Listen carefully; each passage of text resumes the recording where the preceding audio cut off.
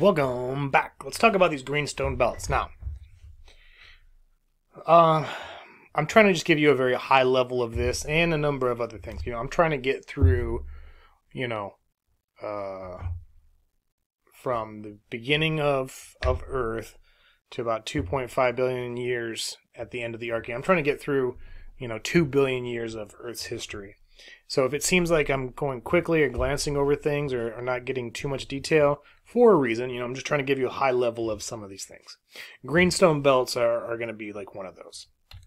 Okay, so it's good to mention, not necessarily all that super important that you know every detail.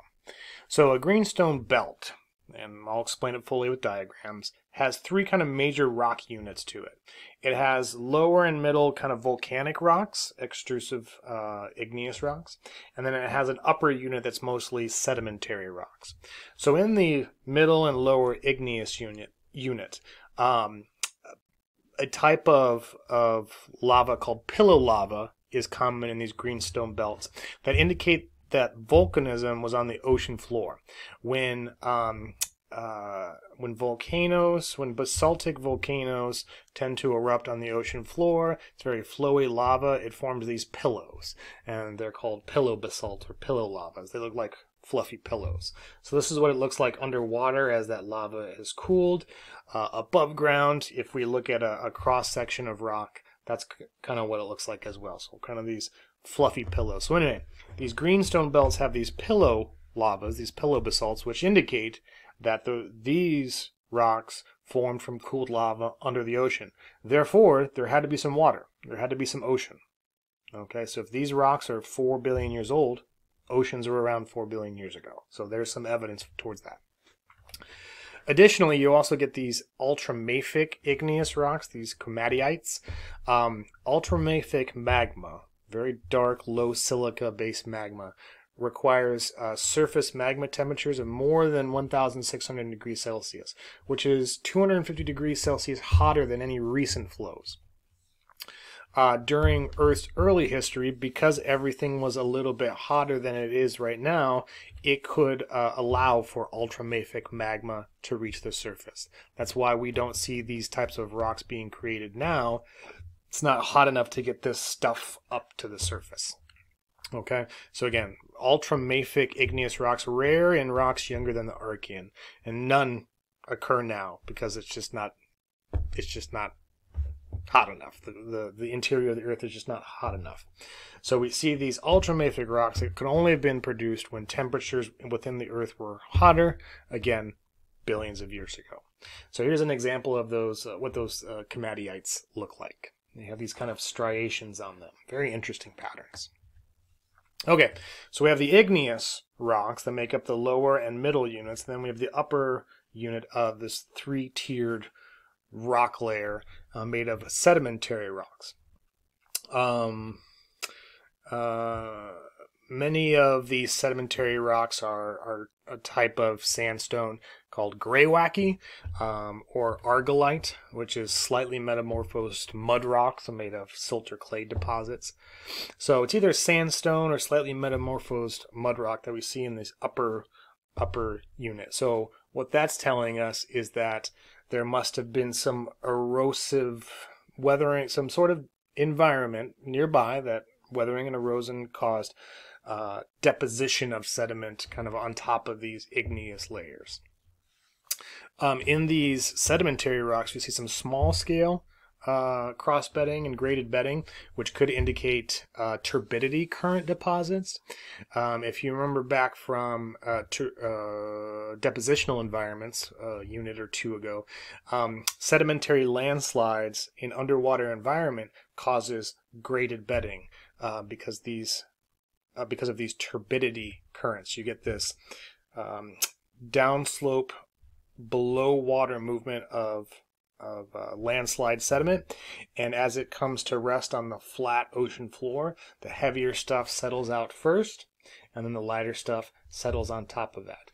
But because this stuff is kind of moving down and out, you kind of get this cross bedding as well that you see, depending on how many successive turbidity currents there were. So again, what these greenstone belts are showing is that, again, these sedimentary rocks, which most of the current rocks, sedimentary rocks on Earth that we see, remember, were initially deposited as sediment in or near the shallows of the ocean. And so we see that again. So again, these greenstone belts has some tie to a tie of formation to being below the sea level. Yep. So we talked about the three major rock units. Also, these greenstone belts have what's known as a synclinal structure, or a U-shaped.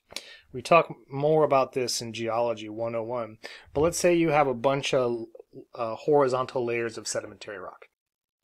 And then, due to some compressional forces, maybe a convergent boundary, plates are getting smushed together. Well, those sedimentary rock layers, or rock layers in general, are going to want to kind of fold up. And we get types of folds called anticlines and synclines. And they usually happen one right after another. So due to compressional stress, maybe at a convergent boundary, right? Let's say here, right, I'm going to push in on both sides, I start to fold this up. Or, again, I push it on both sides, I start to fold it down. All right, or up and down. So this is only happening because I'm compressing, I'm pushing things together.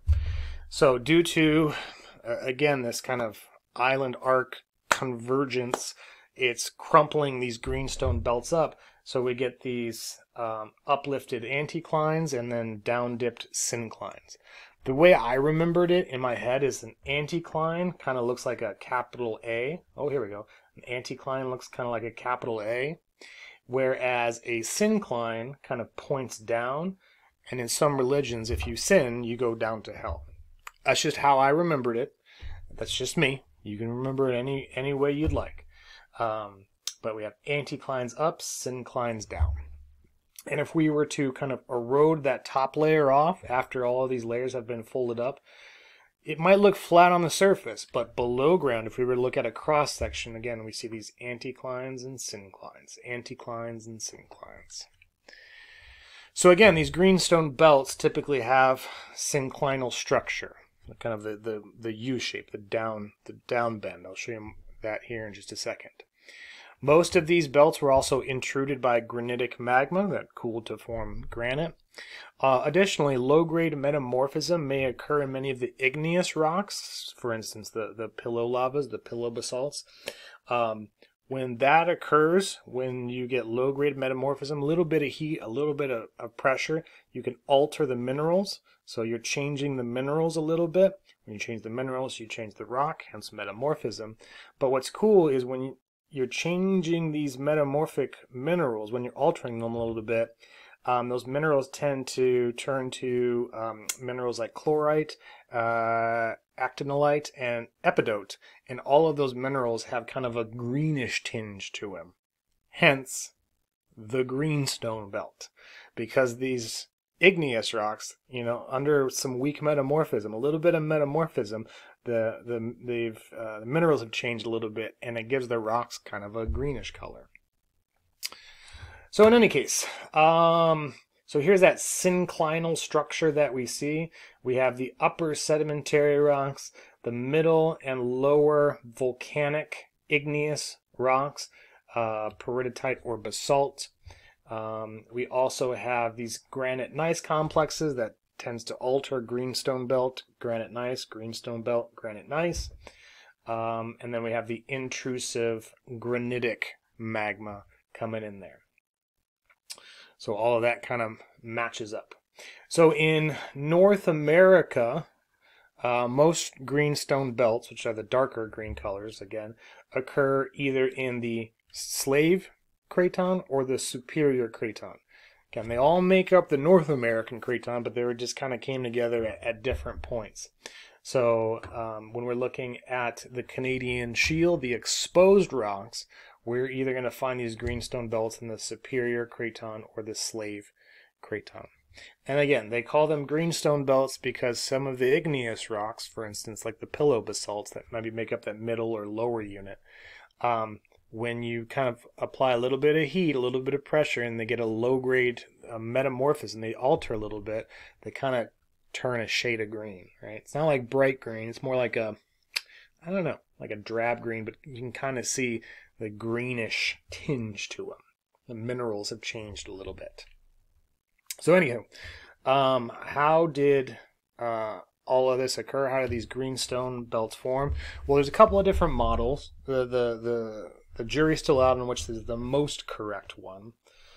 So in the first one, there was some back arc basin extension, so a divergent boundary on one side and a convergent boundary on the other side. So the extension caused partial mantle melting and then volcanic eruptions to occur.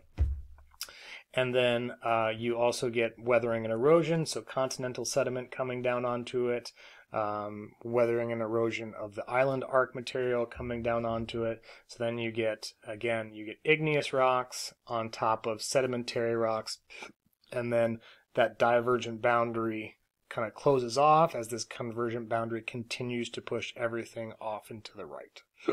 Excuse me. So that's maybe one way. So first it was a divergent boundary and then a convergent boundary, back arc marginal basins. Or maybe there was kind of similar, but maybe some continental rifting. So maybe a rift, a divergent boundary kind of in the middle of a continent already, or continental crust. So you get some rifting. So as things spread apart, something's got to fill in that gap. So you get that magma coming up and that volcanic activity and lava oozing out. So you get some igneous deposits. But then, again, you get the weathering and erosion from the material on the sides of this rift, dumping sediment on the inside.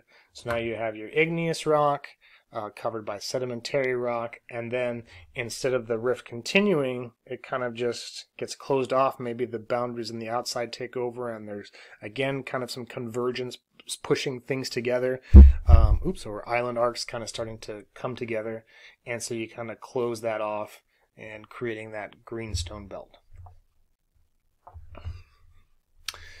No one's quite sure what might be more correct. For me, I don't know. This is just for me. Model 1 makes a little bit more sense, but Model 2, can happen as well. You get some pulling apart, volcanic activity occurs, stuff on the sides gets weathered and eroded and dumped on top. That divergent boundary, that rift no longer occurs, and you get something from the outside creating a compressional stress, and now it's converging and squishing everything back together. They both kind of make sense to me, I guess. They both kind of make sense to me. So, anywho, let's go ahead and pause here. When we come back, we'll talk about some mineral deposits of the Archean. Some things that we mine out of the ground now. That is thanks in part to what occurred in the Archean. So, I'll see you back here in just a second.